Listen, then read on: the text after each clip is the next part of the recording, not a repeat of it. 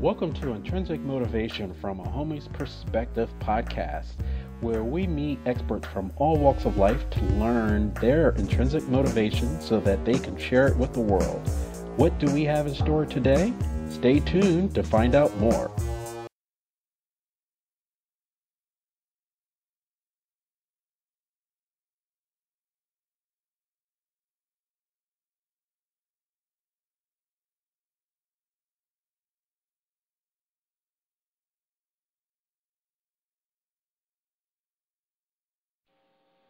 Good morning, good evening, good afternoon to everybody out there in podcast land. It is another episode of Intrinsic Motivation from a Homie's Perspective. This is Hamza. And I am David. And back by popular demand, we had him on a couple of weeks ago, and he was very gracious in giving us his backstory. I really wanted to uncover, a lot of backstory instead of just a quick snapshot of his life, because he's covered so much. And in this podcast, I'd like to talk about how there's a school of thought that everyone, when they incarnate, they have about 5 exits that they can choose, like consciously or subconsciously. And this is before Michael even had any near-death experiences. And I kind of let the cat out of the bag. We have Michael tomorrow back. And well, before we get started, welcome back to the podcast, Michael. Thank you very much. It's great to be with you guys.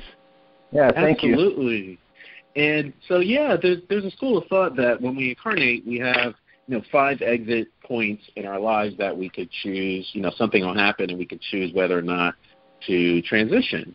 And in a lot of the podcast last time we spoke, to me at least, there were some noticeable episodes that you chose not to. You continued to, live your life.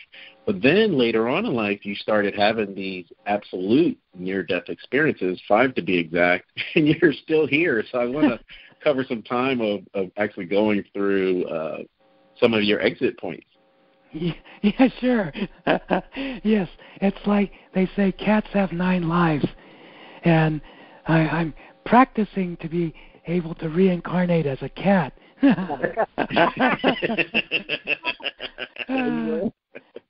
Yeah, I never heard the specific school of thought that we all have 5 exit points in life. What I've experienced looking at many different people, that many different souls incarnated, that I'd say there's anywhere from 1 to about 5 exit points that some of us choose prior to our birth and everything for the coming lifetime. And those, what I call windows of opportunity, are where we go, okay, are we done? Are we, happy with where we're at, and this is a good way to exit now? Or do I want to continue and go further? Or I haven't gotten to where I want to get to in this lifetime yet, so I'll pass this one up and go to the next one, and things like that. Or sometimes we have these exit points where life, especially if we're coming into a lifetime that's very challenging, and souls need a way out of, okay, I bit off a little more than I can chew in this life, and I've had it. It's too much. Get me out of here. So it's like, Mayday, Mayday, get me out of here. And then they will let you, when you come to that first window of opportunity and you just want out, you can go out. So in my experience this time, the very first death experience I had was on the technical end of things. It was very simple. I was in excruciating pain. And do you guys know what gout is? Yeah. It's somewhat. Yeah. And most people, when they get it, it's in their ankle or their big toe or something like that. And I've had it in those places earlier, in my life when I first started. But at this point, which was 2004, early part of 2004, I started getting it, and it traveled. And later on, I found out from somebody else who had it. It's called traveling gout, and it just travels all over the body. And for some people, it travels around the body, settles into different joints, and it's terrible. It's just, I would say it's the most excruciating pain I've ever gone through. And until then, I used to be, even doctors would say, gee, you have such a high pain threshold. When you're, what would be, knocking somebody flat on their back, you still keep on going. But this kind of pain, I couldn't. It was terrible. And having it by the time I went out, I had it in every joint, even the sutures in the top of my skull, in the little bones in my ear, all kinds of places. It's just excruciating pain. And it was the kind of pain where I'm really looking at, wow, I can really tell. You feel like if you were being punished and tortured, it would be like this or worse. And and it went on and on and on for days. By that point, it was going on for the severe part was going on for about a week. But, lesser parts were going on before that. And I already been to doctors and everything about this condition, and the drugs and things like that they can prescribe just not only didn't help, but it made it worse. So I didn't even go there. So I'm at home, and I'm trying to find anything that would make it a little bit less even. And position-wise, I can stand, I can walk, I can lie on the floor, I can lie on the bed, I could be in a fetal position, I could sit down. Nothing changed anything. It was just as bad. And so I'm on the bed. Raphael's out doing errands or getting groceries or whatever. And so I'm home alone. And I get to the point where it's like minute by minute. And I'm going, I don't know. And I finally go, hey, God, I don't know how much longer I can handle this. And then, boom, instantly, I'm out. It wasn't until I returned later that I realized, oh, my heart stopped. And I got escorted out. It was just like, I asked this, I got escorted out, and I get taken to this beautiful room. What I thought of after I came back is, it was like a divine conference room, like a divine boardroom. Some of those really fancy boardrooms of big major corporations, they're very fancy, right? Yeah. Beautiful hardwood table, polished to a sheen. Well, this place had this hardwood table, gorgeous, and the room was just elegant. It wasn't huge, but elegant.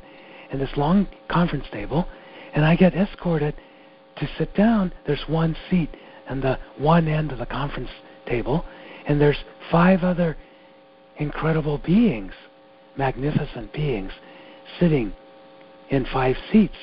And there's one close to right around the corner from the head of the table, open. And they said, welcome. And I sit down, they have me sit down, and they completely welcomed me. I felt more welcome than any other welcome I've ever had. And these 5 great beings said, well, you're done. You've given, you've done more than you've contracted for a lifetime, and so if you want to stay here with us and work from the spiritual side, we'd be happy to have you. But because you're complete, you could, if you decide, you'd rather go back, that would be perfectly fine. And at that point, I have no desire one way or the other. I'm just completely neutral, open, and I'm going, whoa. And I realize, oh, here I am before these 5 incredible masters. And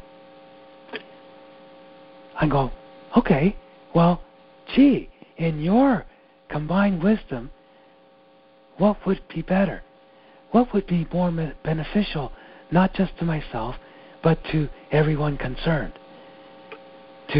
For me to stay here with you and work as a spirit guide from this side, or to go back and continue. And there was not even a moment of hesitation. All 5 of them in chorus unanimously said, if you go back, it would be so much more beneficial to so many more people. Mm-hmm. And so I go, okay, that's all I needed, is in this great wisdom, if that's what you know, that's true, send me back. And of course, where I am there's absolutely not even a thought of pain. Yeah, there's no thought of death, there's no thought of pain, there's none of that stuff. It doesn't exist.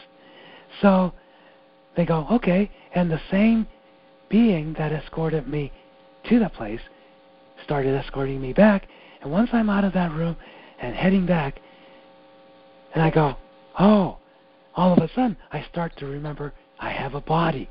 And the last thing I remember is the pain I just couldn't handle. And I'm going, uh-oh. And so I turn back and I go, hey, you guys, I'm going to need some help. I'm going to need some healing.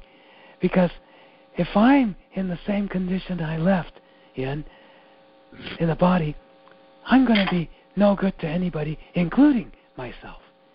And I hear somebody go, fine. That's all I know. Fine. So these guys are completely economical in their communication. It's just like, to the point. It's done. Nothing extra, no flowery stuff, no sugarcoating. It's just fine. Okay. So I go, great. They said fine, so it's going to be fine. I come back in the body. I'm still, it's just excruciating pain. And the next thing, I hear this voice in my head that's going, go to the computer now and look up uric acid. And I'm kind of slightly arguing with this voice. I said, hey, I've been told I can get an honorary PhD in goutology and uric acid and purines and everything that has to do with gout. And I've looked up everything I can get my hands on the internet. They said, just go look it up. I go, okay. I go look up gout on the Google, and I'm looking down, the regular column of choices, and it's all the same stuff I've already investigated. But then something tells me, kind of taps me on the shoulder, look over here. And it points me to the advertising column, right? On the right side, there's the ads. And right at the top of the ad, there's this thing called Gout Cure. Never seen that before. It's an ad for this product, all herbal product. So I click on that, and I get to this website, and you can tell it's kind of a startup. It's a new company at that time. But then I see this thing that says something about the founder of the company and what he went through. So I click on that, read the whole thing. Whoa, this guy had it just as bad as I had, and all over the body. But he, in between having it, he traveled the world, looked into, how I can't live like this anymore, and I got to find answers. So he found it on a herbal type level, and he said, I found these 5 herbs and things like garlic and stuff like that works together, but it has to be in the right proportion, in the right way, together. Well, lo and behold, 4 out of those 5 things he listed, I've already been intuitively guided to, and I've been, using it in massive quantities. But it's not altogether in the right way. So I read about this more. I go, okay, I'm going to order the product and try to get it, overnight mail. But I live in Mount Shasta. Overnight mail here means 2 days at least. So I'm going, okay, I gotta make it through these next 2 days. And then I see on the bottom of the website, email me, the founder saying, this is how just new the company is. The founder saying, email me. And so I emailed them with, this is where I'm at. And then 15 minutes later, he emails me back, a long email, with step by step, are you doing this, are you doing that? And starting with, what kind of water are you drinking? And so I answer all his questions, very long email. He answers me back about an hour later. And step by step, I just decide, okay, this guy knows what he's talking about. For once, somebody who knows more than I do about the situation. So I start following his instructions step by step. And the first thing he says, well, when I got into this most excruciating, horrible condition, well, what happened was nothing was helping. So, and in terms of diet and everything, anything I ate made it worse. Even the foods that are supposed to be healing for gout. And so I decided, I had this brilliant idea. I'll just stop eating. I'll just drink water. Right? I'll go on a fast. I know how to go on a fast. So I go on a fast. Well, at first I was very excited because the first 2 or 3 hours I felt better and better. And I go, fantastic. I'll fast for a day or 2 or 3, whatever it takes to clear this out. Well, about the 4th or 5th hour, it starts to get worse. And by 6 hours later, I'm just completely the worst it's ever been. By exponentially worse. And wow. So I don't know where to go. I mean, I can't eat. I can't not eat. What do I do? And so that's when I died the first time. And when I came back is when I realized, oh, my heart was kick-started when I came back. And then I find this thing, and I'm corresponding with this man. And he said, you did what? About when I wrote about my fasting. He said, that's worse than eating a whole cow and drinking tons of alcohol. He said, if you're going to fast in your condition, you might as well go eat a cow and kill yourself. And I said, well, I felt like it. And so he said, you got to eat enough. You have to get enough calories every day. And I go, how do I get enough calories eating lettuce, and especially iceberg lettuce and things like that? And he said, well, here's how you do it. You need protein, but only this kind. So it was incredibly specific. You had to do this, but if you did this without doing the other thing, it made it worse. Holy moly. So I followed his instructions to a T, and lo and behold, within about half a day, I start to feel a little better. Still excruciating pain, but a little better. And a little better. By the next morning, I was a little better. And by 2 days later, I got the products. Start taking those, and I got better and better. And within about 3 or 4 days, I was in pain, but nothing like I was in. And that was the beginning of my healing from this condition. It took another 8 months to a year to fully get to a place where, okay, this is how I prevent myself from going there again. And I had a few times I went back, but not ever to that degree, because I knew what to do to get out of it.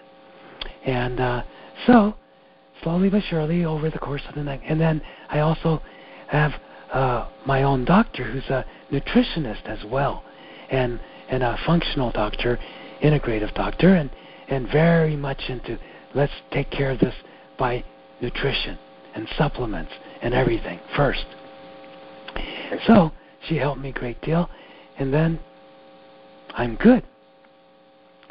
So then I can start to focus on, I'm back from this new assignment, new contract. Mm-hmm. So now life is completely different. I'm completely reborn, but at the same time, I can't be living the way, it's different. And I know I don't have an option to die now. I have to fulfill this new contract. I got a new to-do list in life. So I'm going, okay, I better get my health together. And so I'm constantly working on that. And they gave me the choice, okay, when you go back, you don't have to do any of this old stuff, right? It's like you got to start the new thing. But being the way I am, I already had about 2 years worth of commitments that I had already made before my death experience. So I conferenced with them and said, okay, how would you feel? Can I have a year or two to finish out the contracts, the commitments with people here before, and while I'm doing that, I can start, planning for the next step. And they said, that's fine. That's entirely your choice. So I said, thank you. I'm going to do that. So I continue. They told me already, you need to step away from giving private sessions in healing and readings and all of that. And focus, have your full focus on teaching more people and teaching groups of people, larger groups of people, teaching people all over the world. I was already doing some of that, but they wanted me to focus on that. Drop the private stuff, do all groups and writing and media appearances and things like that, so I can teach on a variety of levels, from very, very beginners, just starting to go, maybe I need to, look into this spiritual stuff, all the way to very, very advanced people, advanced souls, who are teachers themselves and have, centers themselves, and they need their next steps to get to further places. And so I got all that. I said, okay, I can do that.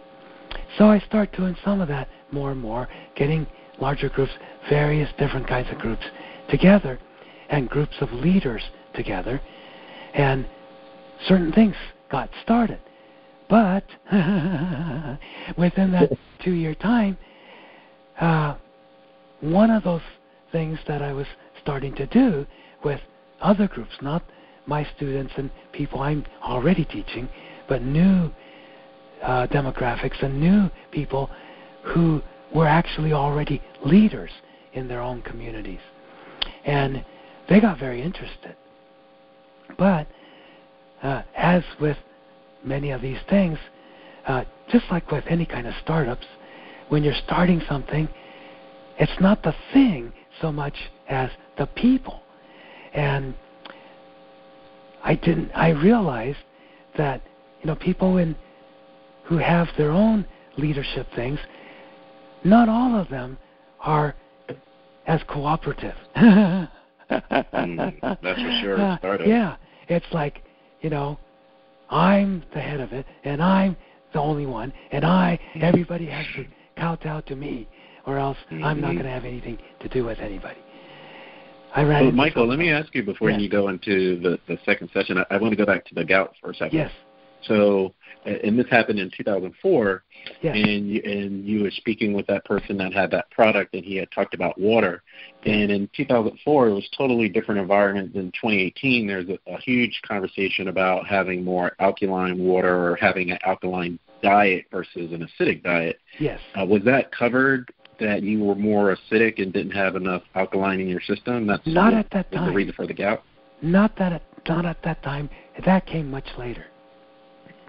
So, yes, it's a long process sometimes. And this is something that I think a lot of healers, whether they're professional healers or souls who are here to heal, but they do it through families, they do their neighborhood. You know, they don't think of themselves as, I'm a healer, because they don't have a traditional profession in the healing arts. But they're no less of a healer than anybody who does it professionally. But they are powerful healers. And both segments of the population who are inside, they're all healers, whether they do it professionally or not. And a lot of them sometimes run into illnesses and very difficult physical conditions themselves. And then they get kind of stuck. They get like they're failing as a healer. What kind of healer are you if you get sicker than your patients? Yeah, and it says, and then sometimes, especially if they're professional healers, some of their patients goes, oh, gee, if my doctor, my chiropractor, my natural healer or psychic healer or whatever is so sick, I got to find somebody else because they're no good. I mean, that's bad publicity. So a lot of healers get into a quandary because this generally happens either before they start on their healer's path. Right. And that's how they get started on their healing path, by getting extremely sick or whatever, and then coming out of it, healing themselves, and learning how to heal other people. But others, they've been healers all their lives, and they start healing, and then after they get to a certain point, they need to advance, not just as healers, but they need to progress as souls on their spiritual path. And sometimes when they get to that big step, they get sick, or it starts to manifest in various physical or emotional, mental conditions. And right. Then some of them have a hard time seeking help because they think, I'm a healer, I should be able to heal myself. No, healing isn't something that happens in isolation. In fact, isolation is what needs to be healed in all of us, because spirit as a whole is wholeness itself. It's limitlessness itself. It's eternity.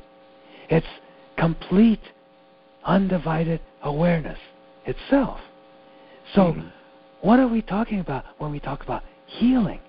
We're talking about the totality, the oneness of spirit beingness.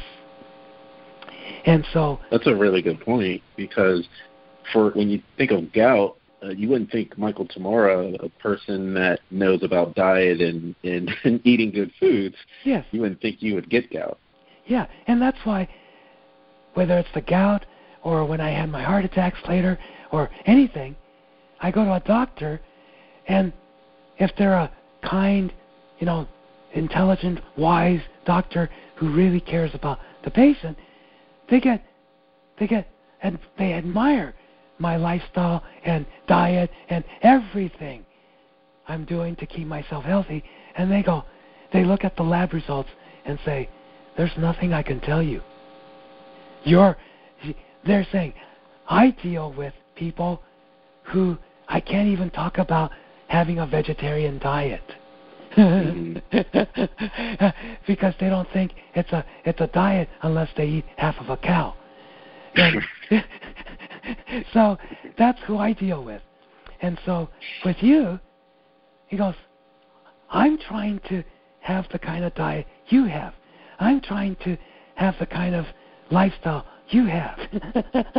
And I'm trying to have the kind of lab tests you get. I have no clue why you have gout or why you have heart attacks or why you drop dead or anything like that. And in fact, my cardiologist, my main cardiologist, I really like this guy. Everybody thinks when they see us together, like in a hospital the first time, every nurse at the cardiac care unit, cardiac intensive care unit, these are top-notch nurses. I mean, in the backwoods, in any other, like third world country, these would be the top doctors in those places, right? They're so trained and educated experts and amazing people. I've had amazing people in hospitals. And so every time they come to introduce themselves to me on their new shift, when I was in for the first heart attack, and they go, they're looking at my charts, but they've already gone over the Google. They've Googled. Now they don't only look at your medical chart, they Google you online before they come to see you, doctors and nurses. And they go, can I ask a question? Sure, of course. Why do you have this doctor, this cardiologist, as your doctor? And I said, I didn't pick him. I mean, I was unconscious. Somebody picked him for me. And why? I thought he was great. And, no, as a doctor, he's tops. But the first nurse says, in my 25 or 30 years experience as a nurse, I've never worked with a doctor of any specialty that's as allopathic and conservative as they come, and traditional. And I said, I laughed, and he goes, I looked you up on Google. You're a spiritual healer. He says, I've, attended to other spiritual people, especially spiritual healers and metaphysical people and whatnot, and they don't even want to be caught dead in a hospital. They don't want to have anything to do with doctors. They're all anti-medicine and especially allopathic medicine. But you're here, you're laughing, and you like your doctor. I said, yeah, he's a great person. And he really knows what he's doing as a cardiologist, as a straight-on allopathic cardiologist. And he goes, that's what confuses me. Why are you so different than all the other spiritual people I've worked with? And I said, because I am spiritual. I am metaphysical. I am psychic. And most of my friends are. And I know some of the top psychics, psychic healers, everybody, spiritual healers. When I need them, I'll go to them. But right now, I need somebody to patch me up physically. That's the strength of allopathy. And this guy is tops in doing that. And he knows it. We get along because he knows it. He knows that I don't fit the profile. And he tells me I can't do anything about that because, you don't fit. And I love that because, I've seen and heard of doctors who go, because I'm the doctor, I'm going to tell you what to do, regardless, even if I don't know what I'm doing. I'm going to experiment on you and try this, try that, and you might get worse, but, well, I'm the doctor. I said, I'm not going to work with a doctor like that. But I can work with a doctor who's honest and says, I don't know anything about that. So you're on your own. Good luck, right? Or, gee, well, this diet is seemingly helping you because your blood tests show it. Keep with it. I don't know anything to tell you about it, but I know it's working for you. Keep at it. That's the kind of doctor, allopathic doctor, I can work with. And the nurse says, wow, I never thought of that. He said, thank you. That makes all the sense in the world. I said, this happens. This elitism and this, what would you call it, Philistinism, and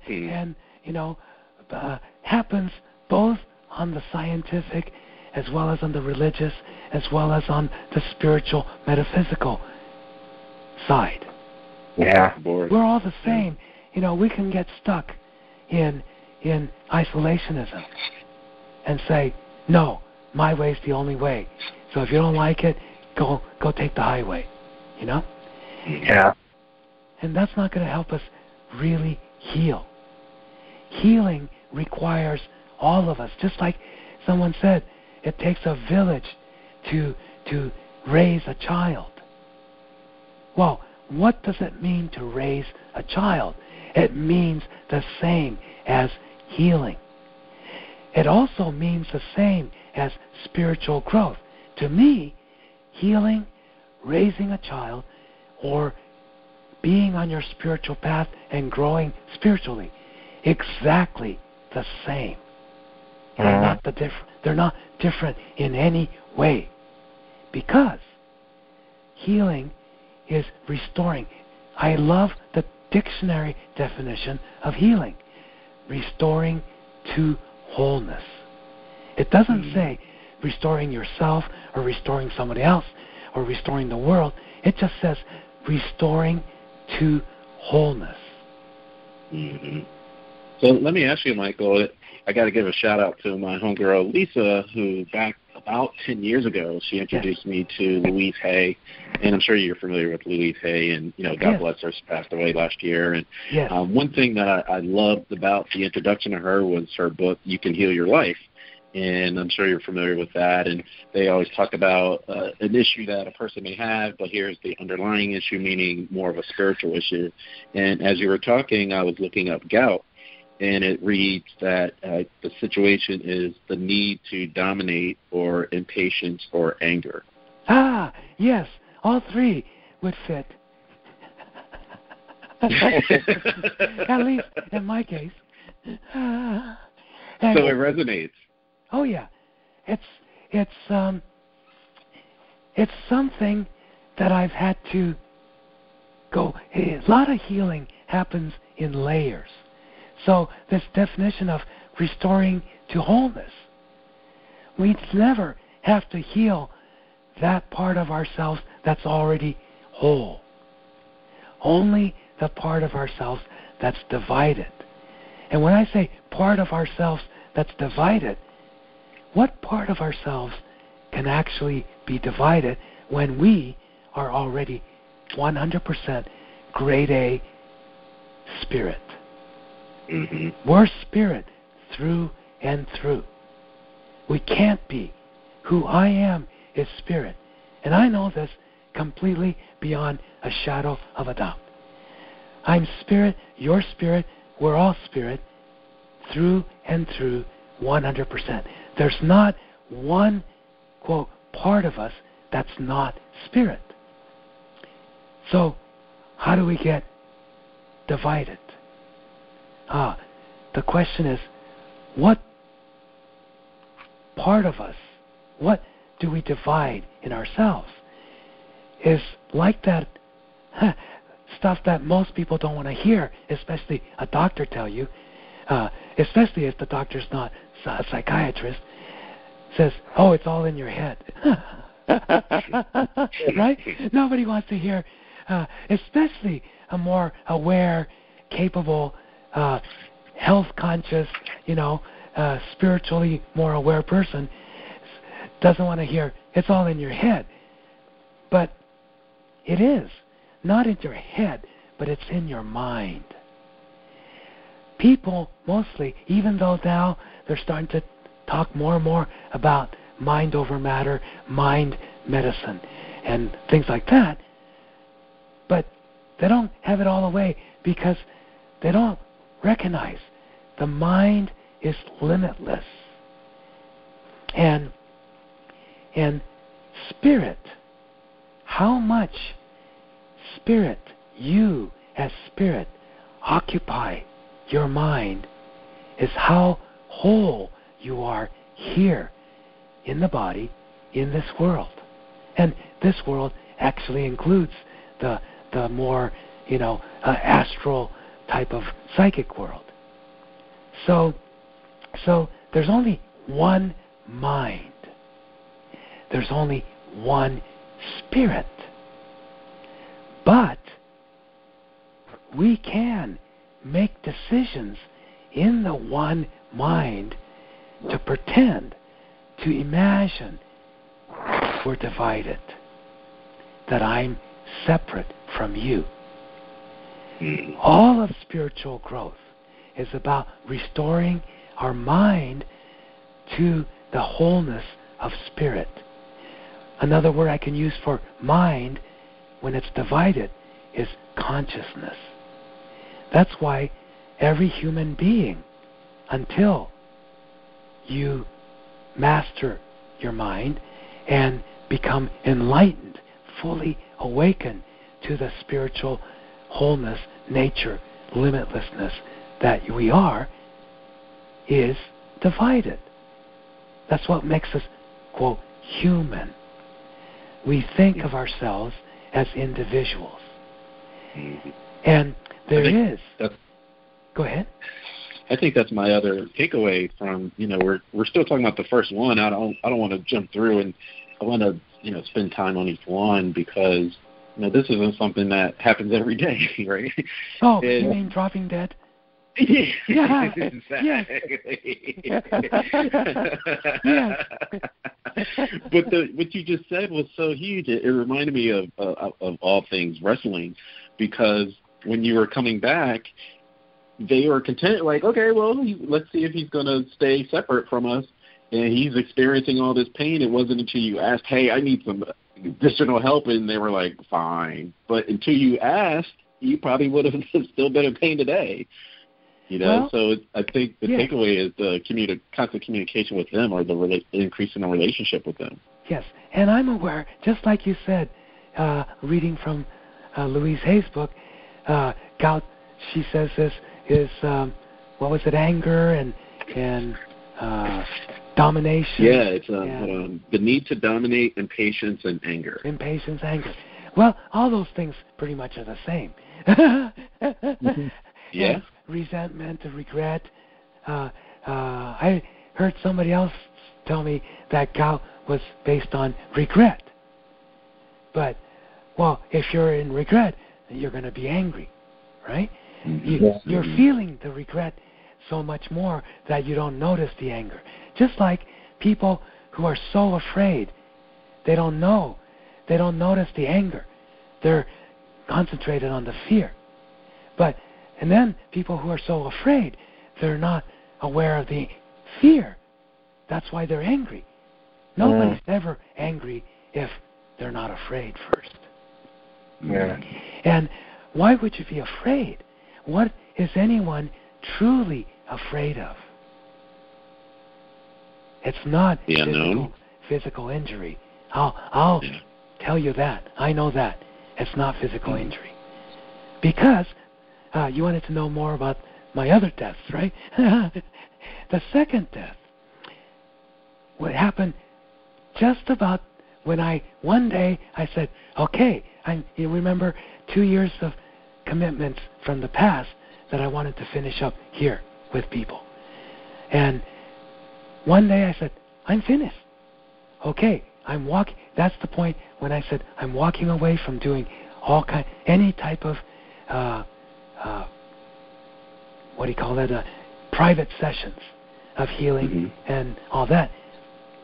It took my office and Raphael another 4 or 5 years handling phone calls for private sessions before it started to become now once a year, once a couple times a year that somebody calls for that. But they had to deal with anger and domination and all kinds of things from other people, desperate to get the private sessions. So I really appreciate what they did for me. But that freed me up from, okay, I can go on and devote my life to teaching and writing.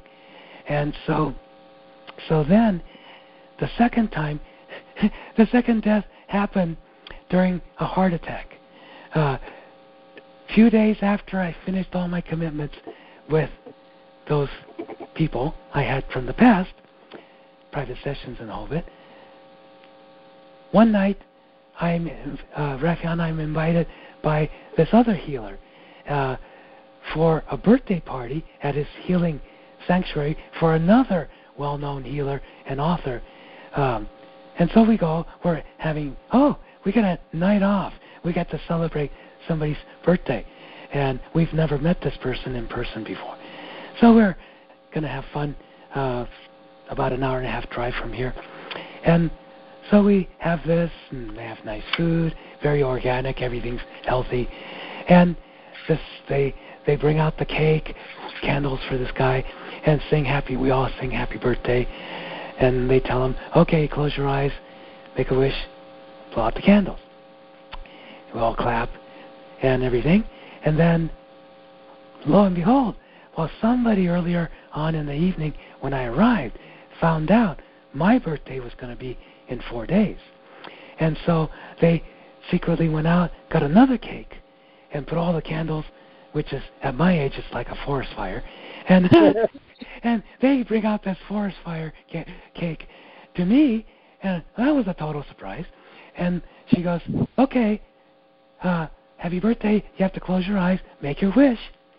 And so I obediently closed my eyes, and I'm in a great deal of amusement. And I'm thinking, okay, what shall I wish for this year? And my mind goes completely blank, empty. It's not the kind of blank where you have a mind freeze. No, it's blank. It's total peace. And I'm just like, wow. No, not a thought. Not even, wow, this is great. It's just peace, blank.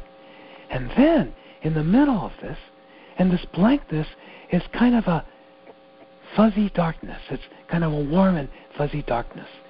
And from the middle of this, it starts to have this beautiful golden light that just gets bigger and bigger and bigger. And this is all happening within, seconds of me closing my eyes. And then it fills in that whole fuzzy warm blackness, and it gets to this incredible golden light. And I recognize, this is the blossoming of the Christ force, the Christ consciousness. And I'm going, that's the first thought I had is, that could be my wish. I would like to embody the Christ consciousness much more. And I was very happy. What a great wish.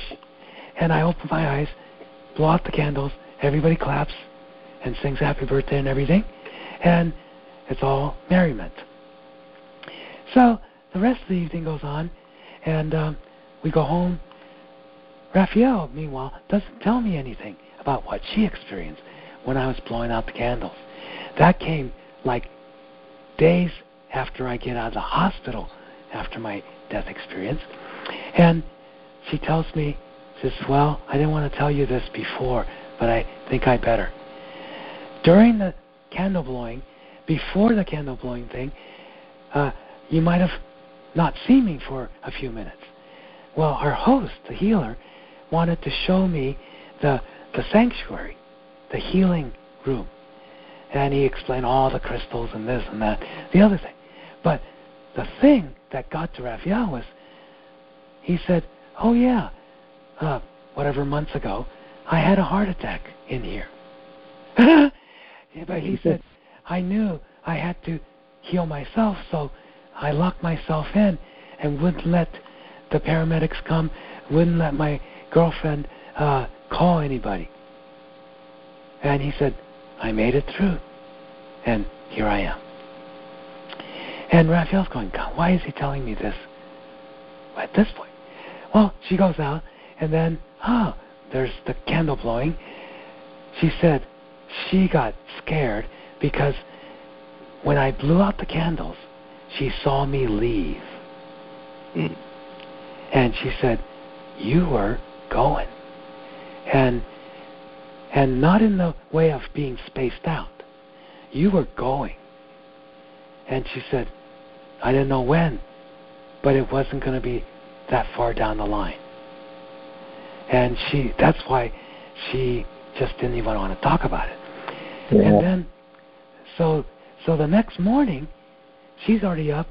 What wakes me up brings me back to the body more, is the clanking of the dog water bowl that she's washing in the kitchen. And so I slowly come to, but I'm in bliss. I was already in this place of bliss in the heavens, if you will. And then I come back, and I start to vaguely have an awareness of Amadi in the bed, but I'm still in total bliss, no thought. Just this being aware of the sounds. And then the first thought was, oh, that's Raphael in the kitchen. And then the next thought that pops in, I have an important meeting at 10 o'clock at the office in town, which is like a 2-minute drive from home. So I'm in no hurry, but I go, I better get out and start to get ready. Because this man came all the way from Israel to find me. So I wanted to make sure to meet him. And so I get out of bed, I take a couple of steps, and it's like an energetic earthquake under my feet. I don't know what's going on. Everything is shaking. Everything is like a lightning show. I don't have a whole lot of pain or anything, but discomfort in my back, shoulders, head, everywhere, legs, and it's just like my whole world is falling apart. And so I get down from this bliss state more to my body, and just then Raphael walks in, and she goes, oh my God, are you having a heart attack?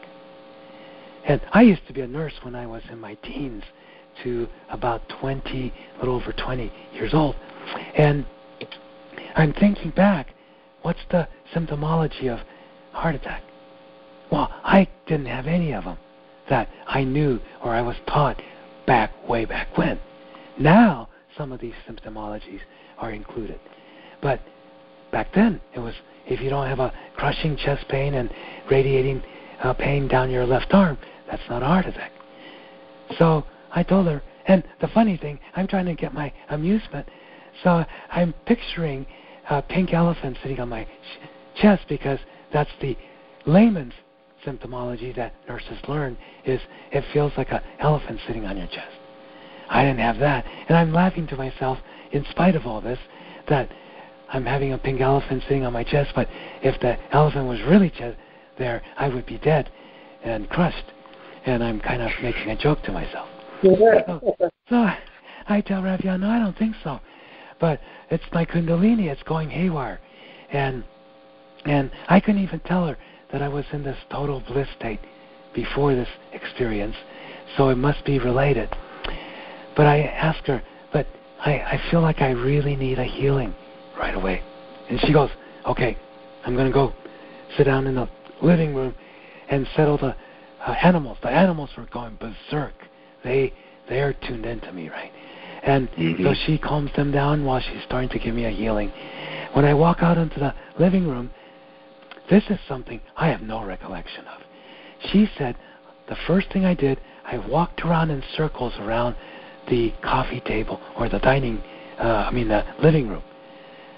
And she said, I started chanting the Jewish prayer for the dead. And that freaked her out. And when she told me that, and I asked her, how possibly could you have known the Jewish prayer of the dead?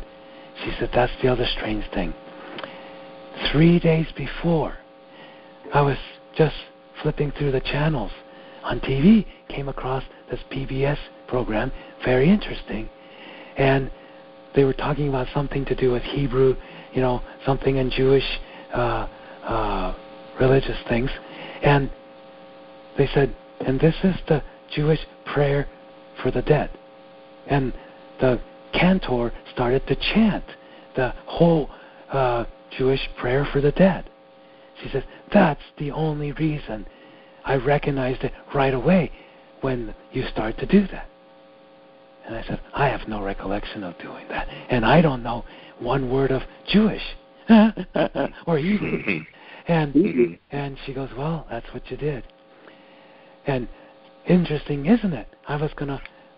My attention was on meeting this man from Israel who was a doctor and a medical scientist who's the president of a medical supplies company that made stents and other products for people with heart problems.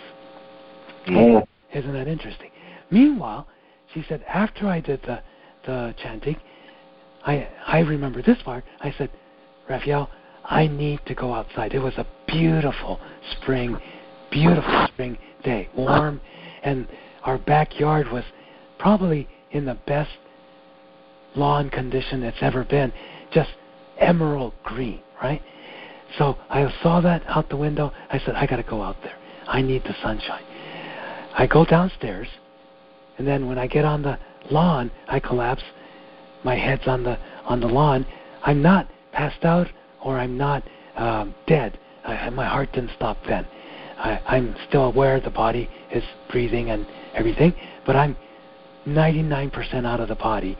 And when I get out, I notice I'm circled by 5 of those same magnificent beings that met me in that conference room in the first near-death experience, but there's another 5 or 6, 7 of them. I think there was about 12 of them circling around me, putting me in the center, me out of the body as soul, in the center, and they're all around me. And boy, that was that great.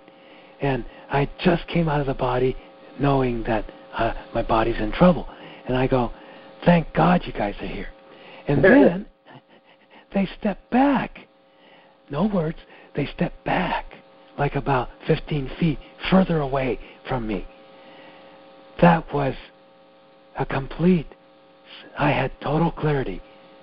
We're here for you, but we can't interfere. We can't intervene. We're not going to save you. Oh, darn. And so I'm going, okay, could I have a hint? What do I need to do? And one of them spoke up in my mind and said, it's your time to make a choice. And this is one of the most important choices you've ever made in your life. And you have to be the one to make that choice. And then that's it. No other communication. And I'm going, okay, that's a start, a choice. What kind of choice? Well, obviously, I knew right away. Obviously, it was a choice about life. But I already made my choice about coming back here or staying in spirit the last time. Do I make that choice again? No. I got, no, that's not it. That choice is already made. So I'm going, I've already made that choice, and I've barely started on my new commitment to being here in the body. So I can't be dropping dead. This is a whole different scenario. I gotta keep it together here, and I gotta find out what is this new decision, new choice I have to make about life. The first thing I'm looking at, well, most people would think I'm in a life or death situation, but I've already been through that because I know even before that experience, I knew there's no death. I knew when I leave here, it's just a leaving. I'm going to continue as spirit. But with my first near-death experience, that's complete fact, solid. And I know it in my body, so to speak, that that's true. But, so that's not the decision. Then it hit me. Oh, even though I know all this, and I have my certainty, but I've still been, up to now, I've still been living my life from birth till when I drop the body and go on as spirit. I'm still looking at that segment of life as my life right now. So if I drop that, I already know life is before birth and way after life, after death, and it's not different between birth and physical death and before and after. No, my life as spirit is the same. Oh, okay. That's my choice. I have to choose to live life. I have to choose life regardless of the body, one way or the other. Whether I come back to the body or I don't come back to the body. That's okay. That's no problem. But what else is there if I make this choice? And that's where I ran into the big boogie-boo. For me, anyway. And I think it would be for a lot of people. When I go past the body or no body, okay, what's the other possibilities? If I come back, and what if the body is incapacitated through its death, and it's going to be some years of not being able to function? Oh, or even not being able to function at my optimum. Now that's not so easy of a decision to make. What if I come back, just as an example, and I find that I went blind? I'm still going to live in a body. I don't have that choice of leaving because I got to finish this stuff. But I'm blind now. Or, how about I can't talk? and things. Or I'm only half capacity. Oh, so I had to, and this is while my heart attack is still going on. It's incredibly difficult. It's incredibly simple when you're completely out of the body. There's nothing to it. But when you're, even part way in and here, and you're experiencing all this stuff on a body level, it's like, okay, I know all this, but even so, it's still difficult, right? Because everything in that aspect of myself that still thinks of itself as separate. That's why no matter how many times I have a near-death experience, the part of me that leaves and dies completely and is out there is already free. It's already free. There's no problem up there. It's the part of me that still believes separate. It's in that lower part of the mind. That's not up there where I go when I go up there after death. And this is the part that goes through what the Catholics called purgatory. The rest of me is in heaven. But this part is in purgatory with a foot in hell, right? When you're experiencing and really believe that you're going through pain and suffering of a very, bad kind, you think it's real. That's the part of the mind that's separate from the rest of the mind. And who made it separate? No one but me. And it's up to that part of me that's already in heaven, where I'm going, body? What body? Who cares? Right? That part of me has to look back down at the other part in this vastness of mind and go, oh, I left a part of my spiritness back there in the idea that I'm separate. Mm-hmm. And that's why, if you've ever looked into shamanism, one of the big things about shamanism in a lot of different cultures is retrieving part of the soul that got left behind. Mm-hmm. That's what they're really talking about. Yeah, the soul is never really divided. It's the picture, the idea that you put in this limitless mind that makes an artificial division. And then you feed yourself into it. You invest part of you as a soul, spirit soul, into it, and you go, wow, I am different. I am separate. I'm not like you at all. And like that. And we start to add to it, add to it, add to it. We add to it so much that for a while, in the very, very beginning stages of a soul's spiritual evolutionary growth process, here as a human being, that soul 100% believes, I am this body. If you do something to this body, you've done it to me. And I'm going to do it back to your body. And it's funny you say that, because there's a TV show out now called Lucifer, and you were talking about purgatory, and that's all every episode, besides all the flash and everything, is showing how we are separating ourselves from the totality of everything. Yes. So it really resonates. But let me, as you were talking about heart attack, I definitely want to go back to Louise Hay and read about heart attack, because I want to see if it resonates. So with heart attack, it says, or let me say with heart problems, and then I'll read heart attack. So heart problems is long-standing emotional problems, lack of joy, hardening of the heart, belief in strain and stress.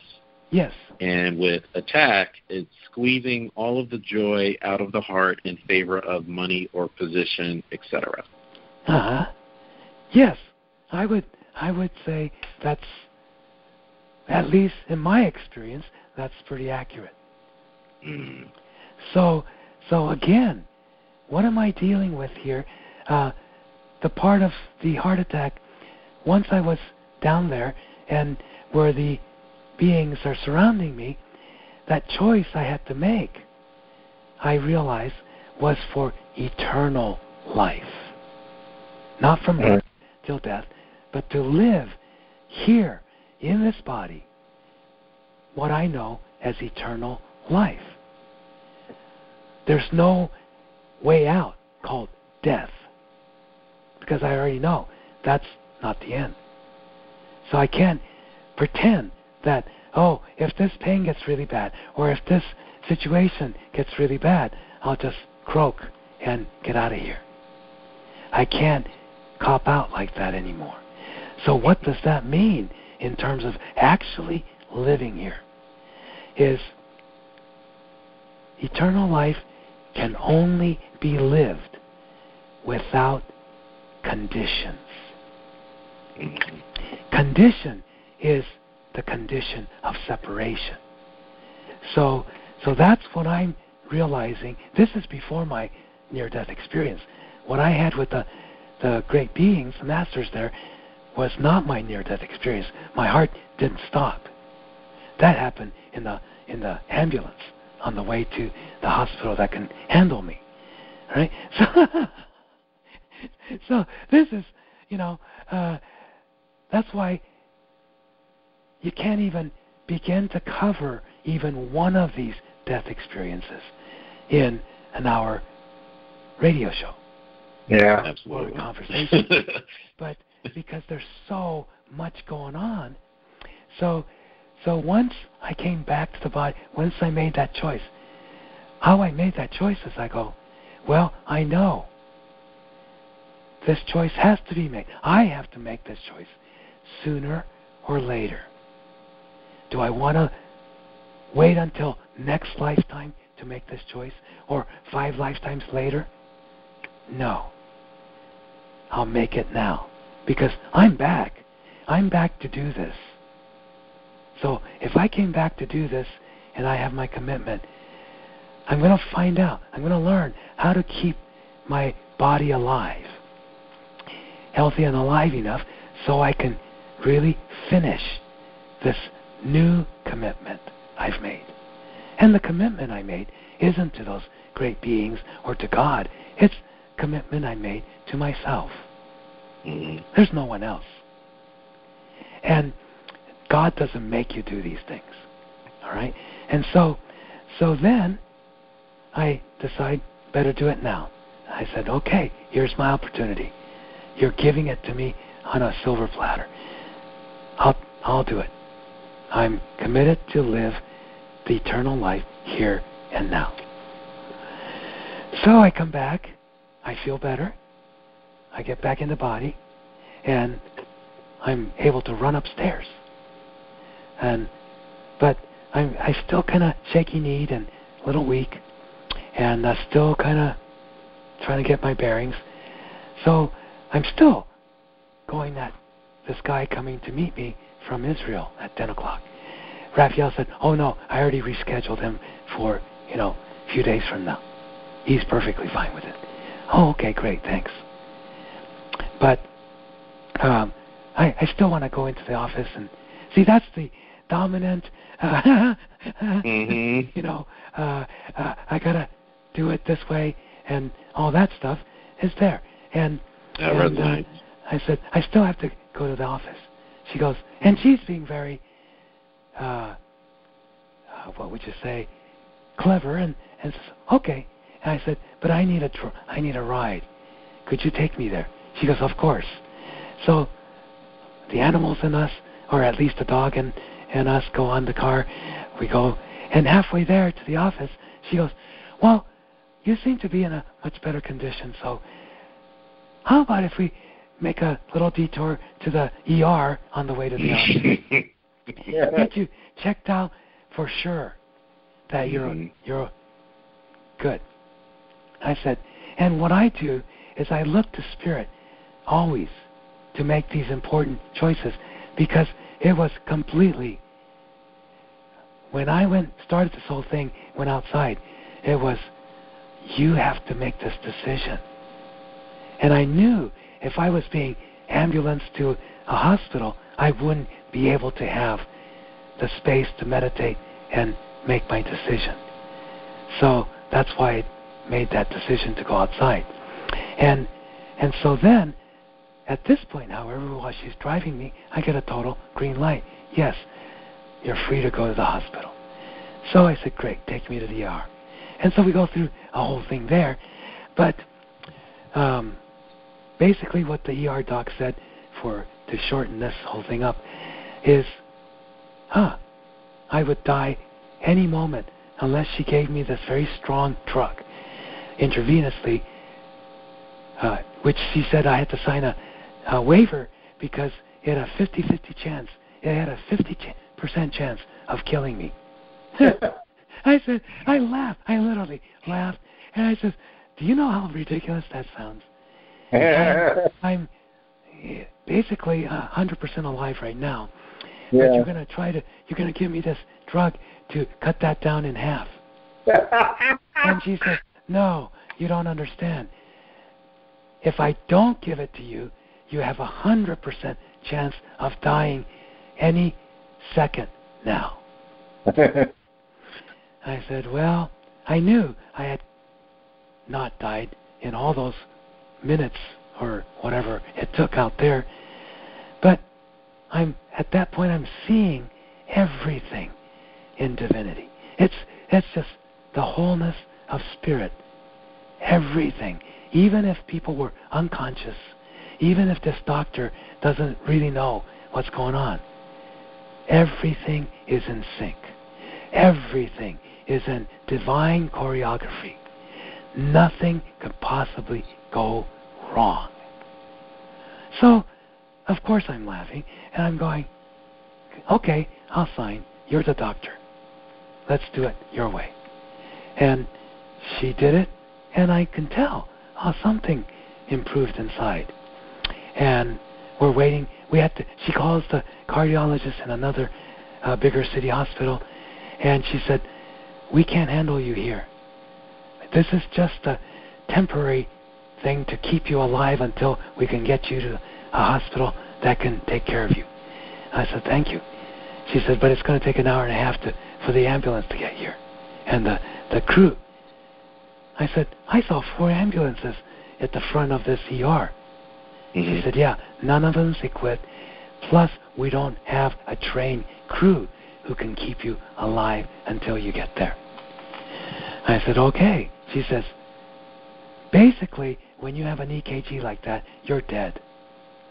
And she said, "We're trying to keep you alive so that you can stay alive." I said, "I'm all for that. This time, I'm all for that. I'll go for that." Yeah. So we have a fun time talking, and then they take me away, and boy, the relief that she went through once I was rolled out of her ER. She did not want me dropping dead on her watch. So I got handed over.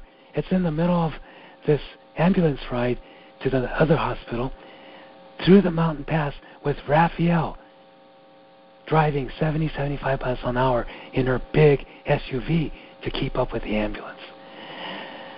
The young guy who's tending to me looked so young. I thought he looked like maybe he could be a sophomore in high school. And I said, "How long have you been doing this?" And he says, "Oh, next week I get my licensing exam." I laughed. I said, "Great," because I knew he isn't going to miss anything. His license is on the line. He's keeping an eagle eye on me. Now, he's not going to let me croak, right? But he's scared. So, he's a student. And so I knew that his mentor was in the front seat talking about golf or something with the driver. But I wanted to reassure him. And so I said, "Kid, I'm not going to croak on you. Relax." And then I went flatline. Of course, I didn't know that until I came back. So I started leaving. I leave through the roof of the ambulance, and then I'm just like, "Oh, wow, this is total freedom." And I look at the sky. I'm still in this physical realm, but completely out of my body. I can see the ambulance, and then I see Raphael's car behind me, and I look down, and lo and behold, there's Raphael driving her car, following me. And again, there's not a thought of death or how Raphael must be feeling. I'm just in joy, and I'm going, "Hey, Raphael, I'm up here." And she's very psychic and sensitive. She looks right at me while she's driving. She's white-knuckling. She's holding onto that steering wheel so hard, it's like a death grip. And trying to keep up with the ambulance. And she sees me, and she just goes white. Because, hey, she's clairvoyant. She knows what it means when your husband, who's being rushed to a bigger hospital because he's in such bad condition, and you see him completely out of the body. Oh my God, right? So she takes her left hand off of the steering wheel, and she's part looking at me and part keeping her eyes on the road, and she's shaking her fist at me. He's not a happy camper. And so then I'm looking at that, interpreting it as, "Oh, she's angry. She's angry at me." And I thought, I better get back because if I don't, she's going to kill me. And I'm making this joke to myself. And so then, next thing, I'm in the celestial realm.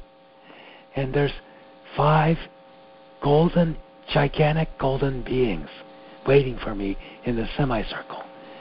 And as I get close to them, one of them comes down. to meet me. And as that one comes down to meet me, she gets right by me, and then she turns into a she. She turns into an angel, a female angel, and who looks like, afterwards I thought, she looked like a cross between, the woman at the beginning of the Columbia Records, or Columbia Studios movies, holding the torch, a little bit like the Statue of Liberty.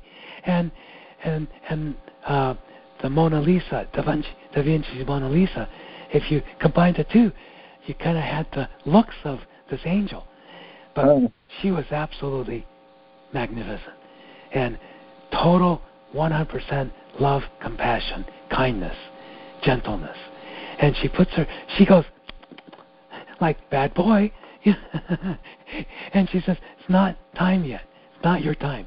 Puts both hands on my chest of the astral body and starts to push me back to the physical. And she pushes me back all the way down. Now I'm in the physical realm. And then she pushes me back through the roof of the ambulance and down into the physical body.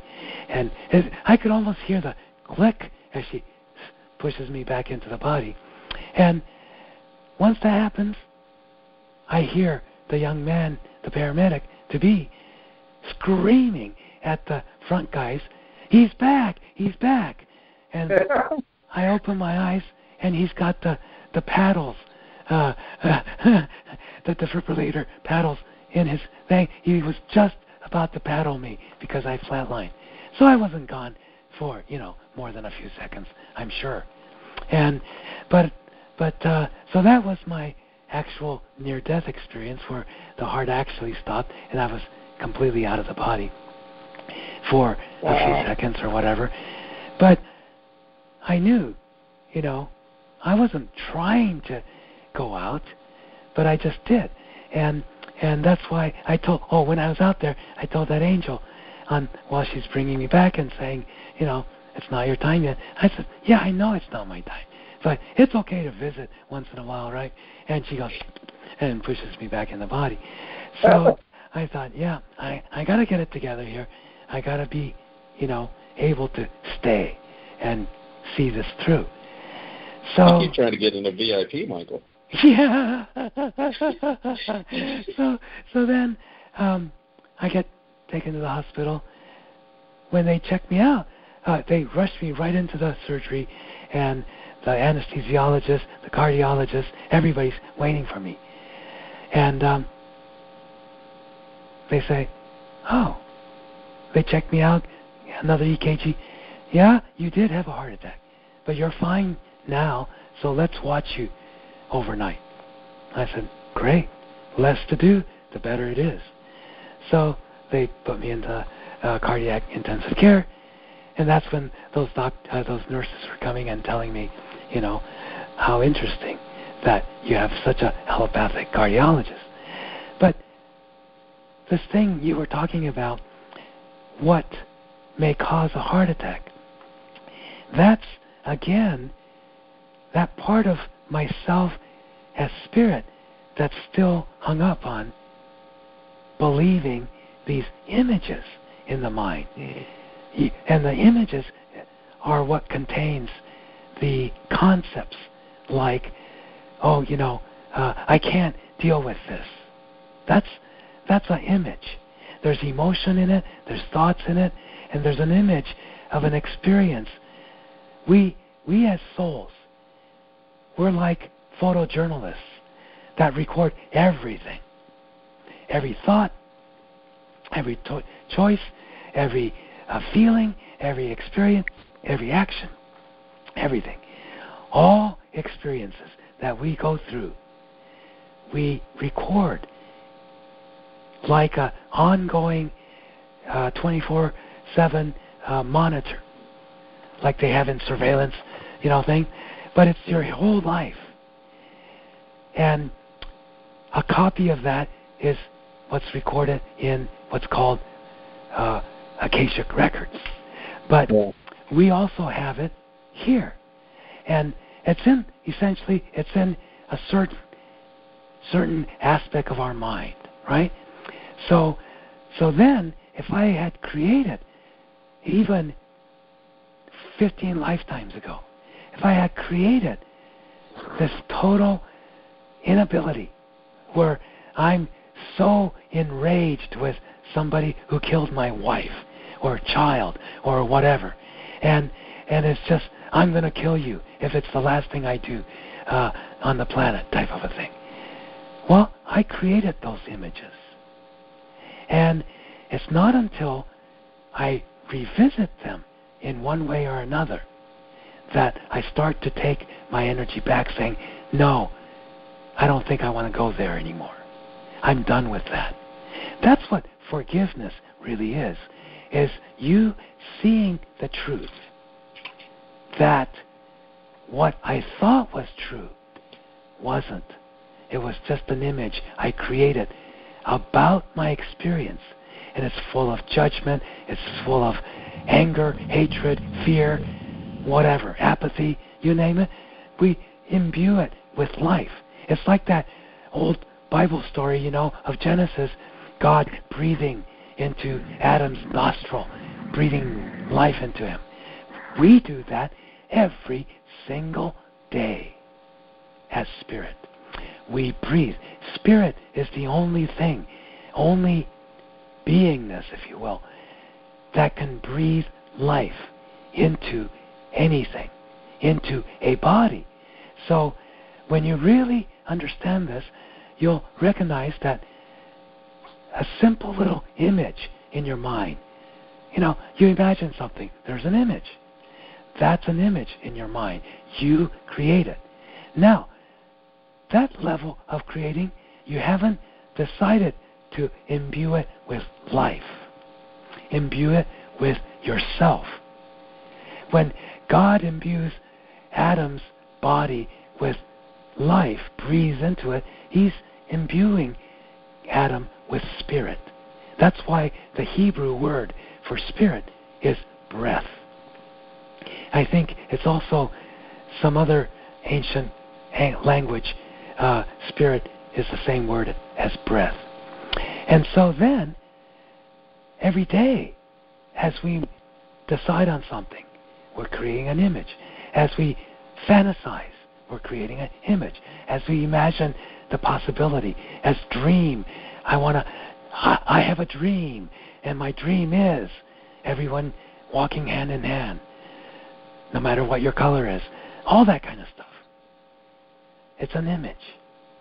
Everything. Just like we all know the engineer that designed the Golden Gate Bridge or the Manhattan Bridge or whatever started with the image. That engineer had an image. The artist who made the Statue of Liberty have that image in their mind to produce it.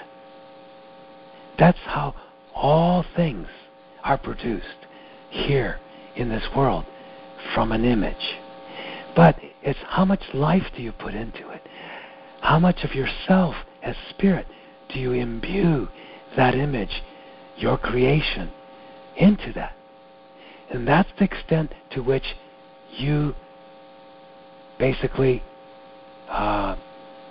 reap the benefits or pay the reaper, pay the karma, is how much of your life force did you imbue into the image of vengeance, the image of I'm going to get justice. And it's really not about justice, it's about vengeance. The image of I'm so angry at you, I can kill you, even if you don't. Okay? Now, when one is able to forgive, when I'm able to forgive, I remind myself right away, even if I create that image because somebody really gets me angry, do I want to live with that? No, thank you. Do I want to suffer? No, thank you. Then I better blow that image. I better forgive that image. Okay? What am I doing when I forgive someone? There's nothing in that other person to actually forgive. Actually, even if that person killed you or killed you in another lifetime or killed somebody you love. It's the image you create that's going to make you suffer. So forgiveness is even the things that provoked my heart attacks and gout and all of that stuff, I would say 99%, even maybe more. I got myself down to where I don't have those kinds of thoughts and feelings where I am now. Okay? I haven't in a while. But that doesn't mean there's still little parts of me that I used to give life to, those moments, heated moments, when you just want to kill somebody, or when you wanted to die because you were blaming yourself for doing something so horrendous, or something you didn't mean for it to happen, or some of the things, maybe on another time we can talk about some of the other life-death experiences, but on one of the times where I didn't die, but I'm in the ambulance, I came to this total realization. When you're not afraid of physical death anymore, you have the luxury to contemplate when you're being carted away in an ambulance, if I go now, is there anything I'm more afraid of than physical death? And I got my answer instantaneously. It was failure. But on the surface, that doesn't, I've failed all kinds of times, and I don't have any trouble doing things over and over because I couldn't get it done the first time, and I didn't do it right the first time. That's failure, right? That kind of failure, no problem. But what was the problem? Why was I so afraid of failure? No, it's not the failure that I am afraid of. No, failure, I can fail left and right in many, many, many ways, and I don't have a problem with it. But it's certain things that's considered maybe failure. But why those failures is, it took me a while.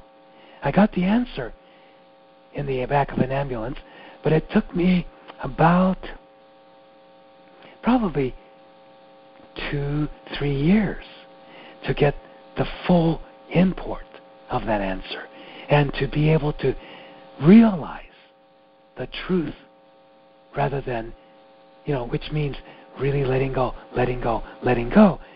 of all kinds of times way back 100 lifetimes ago, 200 lifetimes ago, that I wasn't where I am now in consciousness and very limited. And I made these vows. I ground myself and punished myself to the ground because I was a doctor and I couldn't save. And I was a doctor. You were talking about reputation or something. There was another term about the heart attack, your status or credibility or something like that. Right. Well, hey, there was a couple of lifetimes way back when. One of them, it took me a long time to get to and a long time to forgive myself, I was a noted physician. I was one of those, as a doctor, like a superstar doctor, right? Could do no wrong. Don't go too deep into that one because I know we're coming up on time and I want to respect your time. Oh, okay. So, anyway. But I think the theme, at least in this life, is, our introductory classes where we had to learn to blow images and blow pictures. That's correct. Right? Yep. So it always goes back to the foundation. It was a pleasure, again, speaking with you, Michael.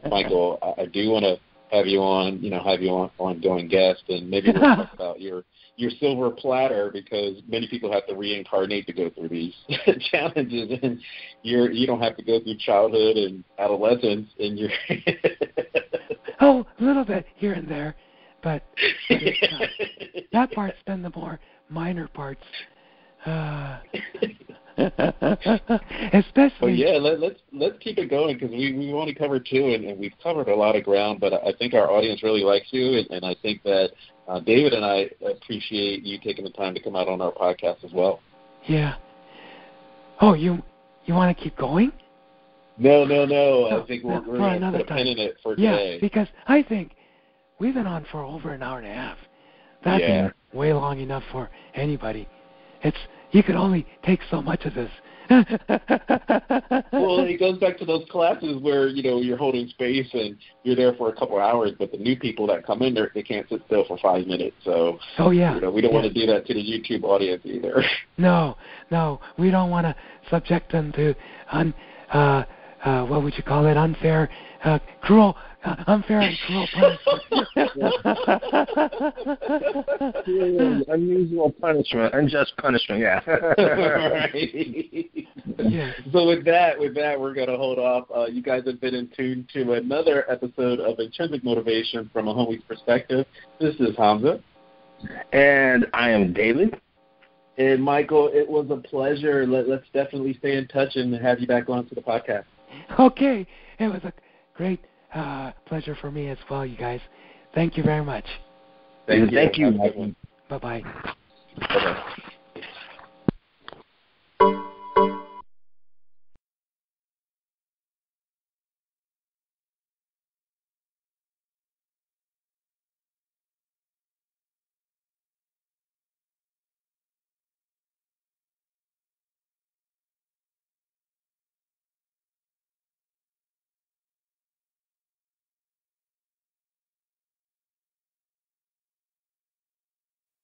Listen to Intrinsic Motivation from a Homie's Perspective on Radio Public. It's a free, easy-to-use app that helps listeners like you find and support shows like ours. When you listen to our show on Radio Public, we receive direct financial support every time you hear an episode. Experience our show in Radio Public today by listening to the show link in our episode notes, and thank you for listening. Thanks again for checking out another episode of Intrinsic Motivation from a Homie's Perspective podcast. Please check us out on our website at Intrinsic.